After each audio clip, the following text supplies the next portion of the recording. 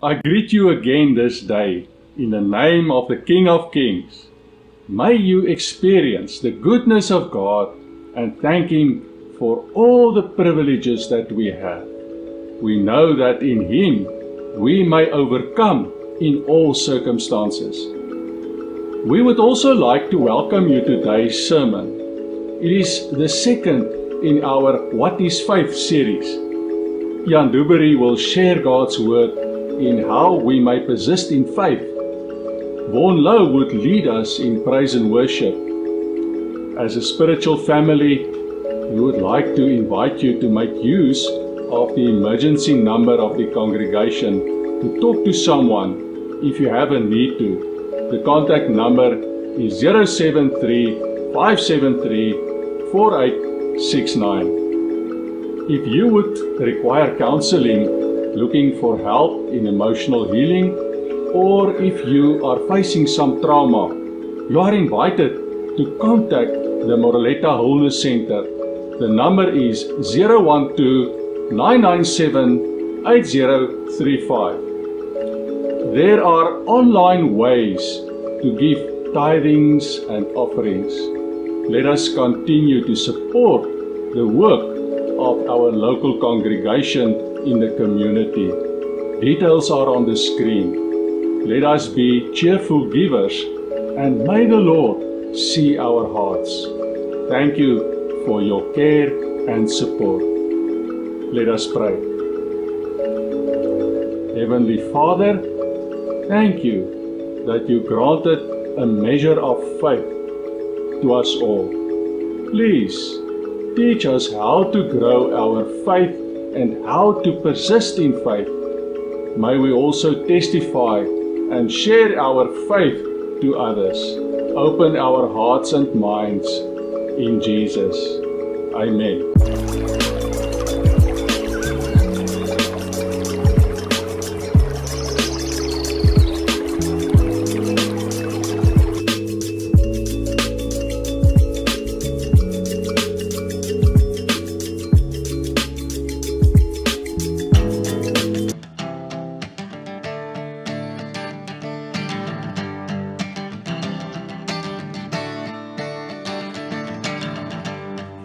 Lift your name on high. Lord, I love to sing your praises. I'm so glad you're in my life. I'm so glad you came to save us. You came from heaven to earth to show the way, from the earth to the cross, my debt to pay. From the cross to the grave, from the grave to the sky, Lord, I lift your name on high. Lord, I lift your name on high. Lord, I love to sing your praises. I'm so glad you're in my life. I'm so glad you came to save us.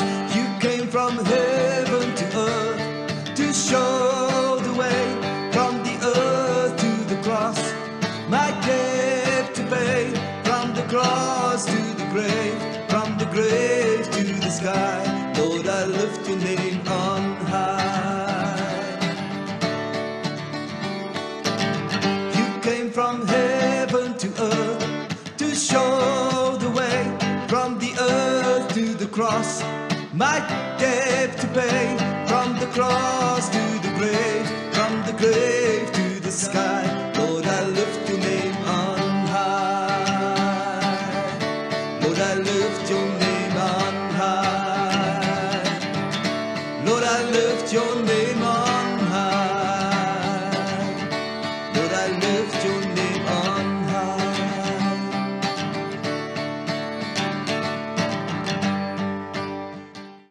A warm welcome to you today. And today we have a special guest here, Kanil, and it is his birthday today. So Kanil is also one of the people to ensure that we have videos that we can send out with our sermons. So Kanil, a happy birthday to you, and may the Lord bless you with everything you need. Okay. We are busy with a series on faith, and today's sermon, the topic is persisting in faith. So I'm going to start with 5 reasons why you should persist in your faith. But first, let us pray. Lord, thank you that we know that it is by faith that we are healed. It is by faith that we are called. And it is by faith that you make us whole.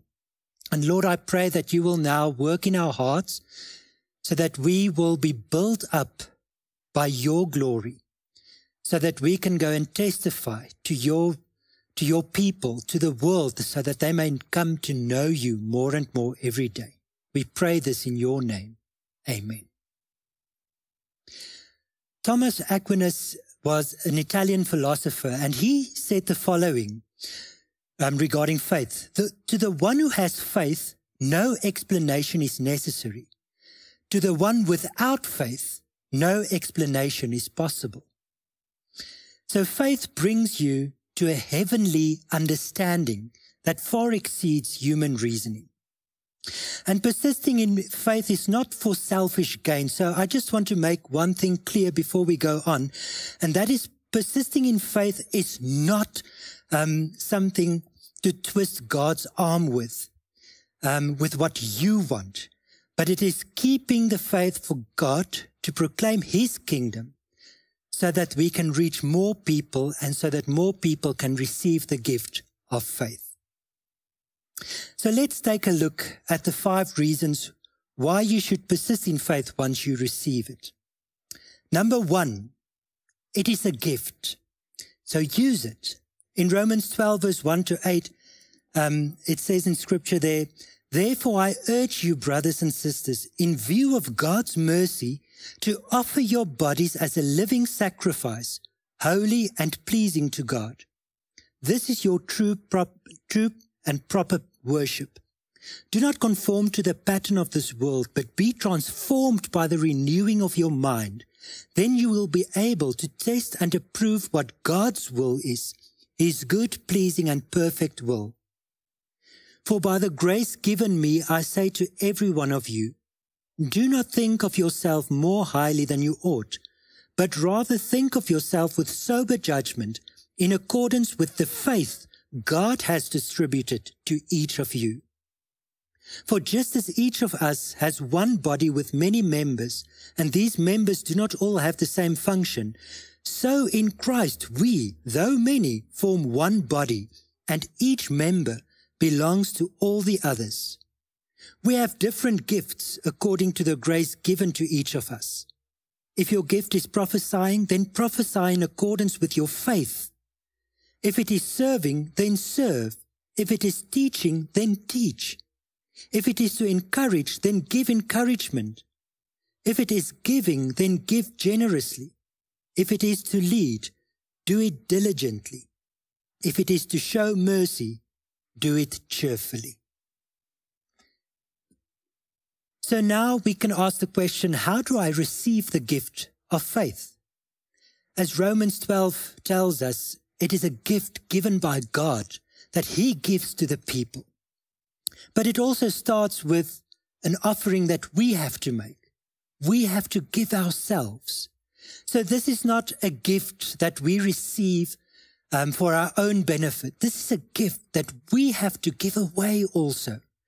And the first thing to do is to follow Christ's example and to give up our own being for Christ's being to live through us, through his Holy Spirit.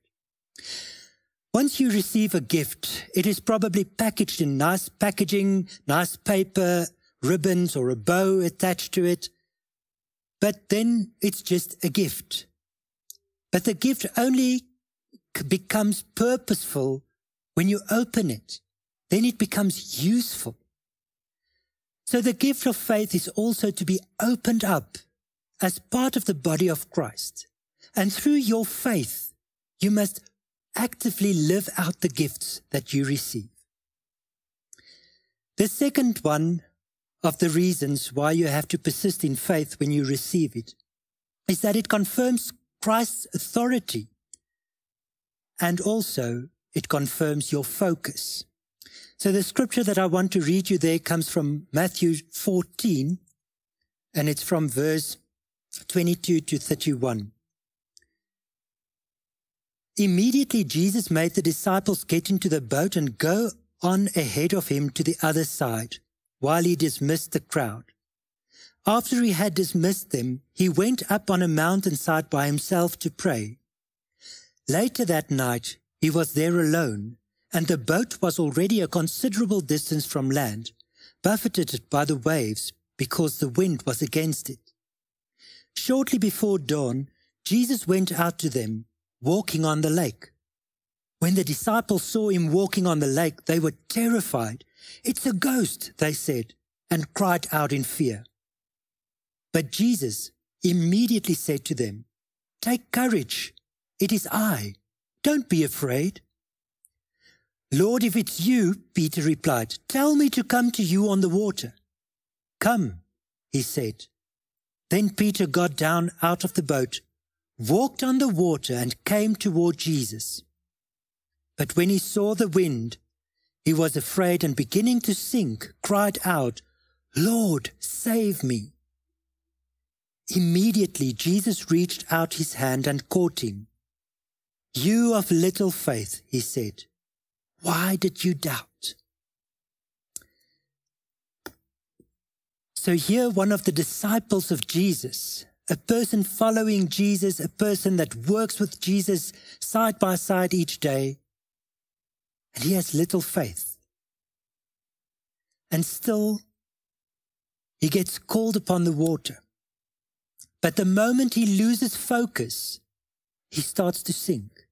The moment his faith in the authority in Christ gets shattered, he starts to sink. So to persist in faith is to keep the authority of Jesus as the person and the King and the Lord who he is in position. But then also to keep your focus on him and not let the winds and the waves of the world come to shift your mind into something and take it off the authority of Christ. And still, when Jesus calls Peter, "You of little faith," still Jesus is the one that tells Peter, "On you I will build my church. You will be the rock." So even if you today feel like you have little faith, don't be discouraged about it. That is the more reason to persist in your faith, because even Peter, who had little faith, became the rock on which the church was built. And then the third reason why we should persist in faith is that it builds your belief. The scripture there comes from Matthew 8, verse 5 to 13. And it says, "When Jesus had entered Capernaum, a centurion came to him, asking for help. 'Lord,' he said, 'my servant lies at home, paralyzed, suffering terribly.' Jesus said to him, 'Shall I come and heal him?' The centurion replied, 'Lord, I do not deserve to have you come under my roof, but just say the word and my servant will be healed. For I myself am a man under authority, with soldiers under me. I tell this one, go, and he goes, and that one, come, and he comes. I say to my servant, do this, and he does it.' When Jesus heard this, he was amazed and said to those following him, 'Truly I tell you, I have not found anyone in Israel with such great faith. I say to you that many will come from the east and the west, and will take their places at the feast with Abraham, Isaac, and Jacob in the kingdom of heaven. But the subjects of the kingdom will be thrown outside into the darkness, where there will be a weeping and gnashing of teeth.' Then Jesus said to the centurion, 'Go, let it be done just as you believed it would.' And his servant was healed at that moment." So we go from one with little faith to one with a huge faith, the centurion. Now, the centurion was an officer of the Roman people. So it wasn't true nature of them to be followers of Christ. But yet this centurion knew about God's power. He knew that Jesus Christ was the one that was able to heal people. So he went up to him and he persisted in his faith, walked up to Jesus and asked him to heal his servant. And then Jesus does it. So to build up your belief through your faith is to go beyond reasoning. It's actually a journey of experiencing the power of Jesus Christ and the Holy Spirit working through him in our lives and what we see around us. But isn't it true that we hear about miracles, but many times we don't experience it ourselves? Let me tell you, we struggle to see it because we don't look for miracles. Because every day is a miracle in itself. Just the fact that the sun comes up each day is a miracle. The fact that there are seasons changing is a miracle. The fact that you are a living human being is a miracle. And it's a journey experiencing so that you can grow in your belief and grow in your gift of faith. The fourth reason brings us to restoration. And that is, the scripture is Mark 2 verse 1 to 12. And I read it for you. A few days later, when Jesus again entered Capernaum, the people heard that he had come home. They gathered in such large number that there was no room left, not even outside the door, and he preached the word to them. Some men came, bringing to him a paralyzed man, carried by 4 of them. Since they could not get him to Jesus because of the crowd, they made an opening in the roof above Jesus by digging through it and then lowered the mat the man was lying on. When Jesus saw their faith, he said to the paralyzed man, "Son, your sins are forgiven." Now some teachers of the law were sitting there thinking of them to themselves, "Why does this fellow talk like that? He's blaspheming. Who can forgive sins but God alone?" Immediately Jesus knew in his spirit that this was what they were thinking in their hearts, and he said to them, "Why are you thinking these things? Which is easier to say to this paralyzed man, 'Your sins are forgiven,' or to say, 'Get up, take your mat and walk'? But I want you to know that the Son of Man has authority on earth to forgive sins." So he said to the man, "I tell you, get up, take your mat, and go home."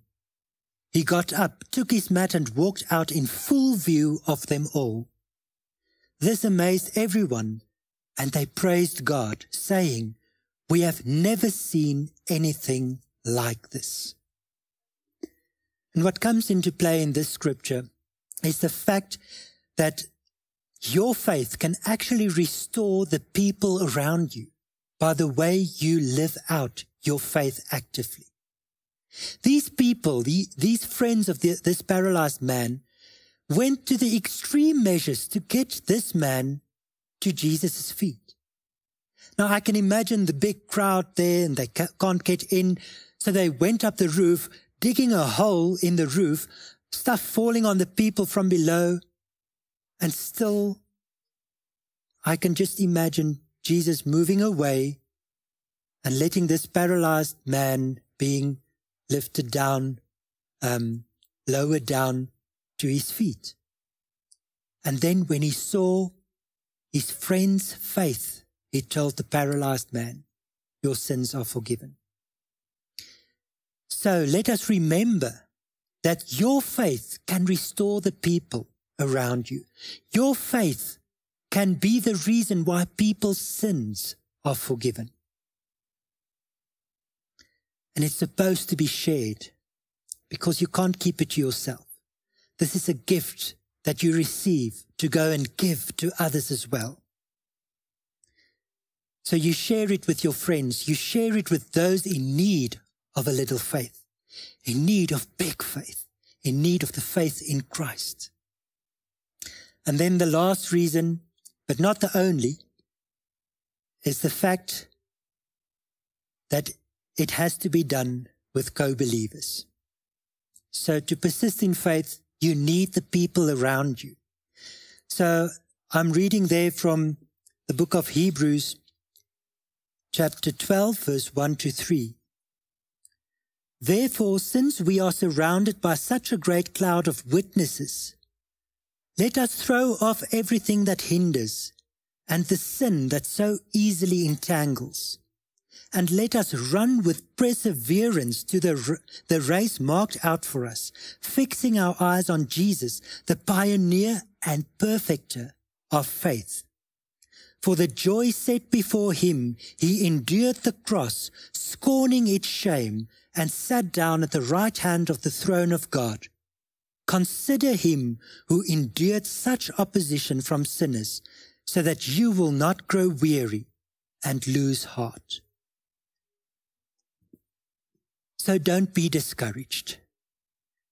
With a cloud of witnesses, a cloud of co-believers that walks this journey, this faith journey with you, run this race with wholeheartedly. Run this race focused to the winning line. Focus on the winning line. Because what do we receive in return? Eternal life. So that faith is the goal. Faith is that finish line that we work against, that we race to. But then again, we can't do it alone. We have to take other people with us to also get eternal life, to be able to spend time with God in eternity. May you be blessed by these reasons, so that when you receive the gift of faith, or when you already received the gift of faith, that you will persist in keeping the faith, that you will persist in knowing that it's a gift that you have to use, that you will persist in giving the authority to Christ, taking it away from yourself, and focusing on him and his will. And let that be the reason for your belief in Christ to be built, that your belief system will change the people around you. And may you bring restoration as you journey with other people. And then do it with your co-believers, because that is where you get your strength from. That is where you get your encouragement from. It's from co-believers. So then again, I want to end off with a saying from Thomas Aquinas that says, to the one who has faith, no explanation is necessary, because through the Holy Spirit, we experience it. But to the one without faith, no explanation is possible. So today you can choose, because the gift of faith is freely given by Christ Jesus. If you want to receive this gift, here are the 5 reasons that you can persist in faith, to grow in your faith and love for Christ Jesus, as he so dearly loves you that he gave himself for you. Amen. Let us pray. Lord, thank you that we know that through you we received the gift of faith. Thank you that the faith surpasses every human reasoning, but that it confirms in our hearts through your Holy Spirit that we are believers of the one who is the true King, our true Savior, the one who paid for our sins, the one who is restoring us. And Lord, I pray that you will keep us focused on you, so that we will endure, that we will persist in our faith, and that we will take the people around us with us together on this journey, so that people can get to know and know you more. And Lord, I pray that you will bless each and every listener to this message, that you will bless them with the gifts of the Holy Spirit, that you will bless them through faith, so that they will put everything that you give them into action for your kingdom, not for their own benefit, but for your benefit alone. We pray this in the mighty name of Jesus Christ, our Lord and Savior. Amen. May you receive the blessing of the love of Jesus Christ, the grace of God our Father, and the power of the Holy Spirit that resides within you. Amen.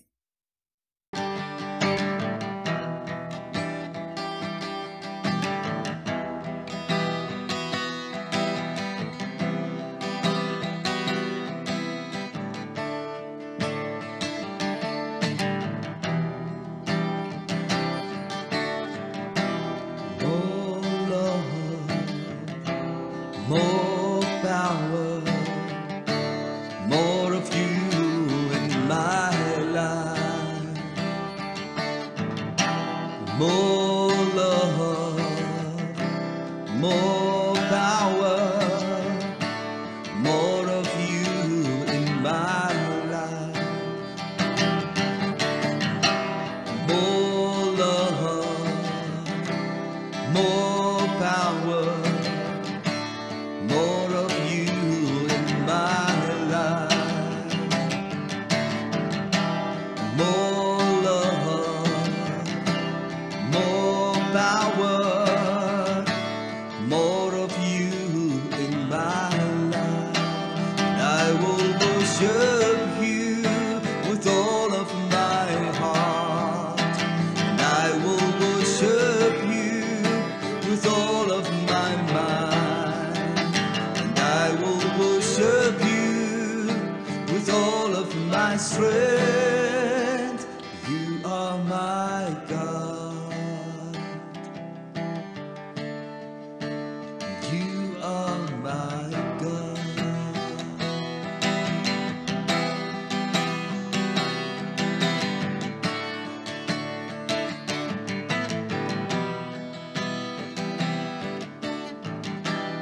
More love, more power, more of you in my life. More love, more power, more of you in my life. And I will worship you with all of my heart. And I will worship you with all of my mind. And I will worship you with all of my strength. You are my God. You are my God. And I will worship you with all of my heart. And I will worship you with all of my mind. I will worship you with all of my strength. You are my God.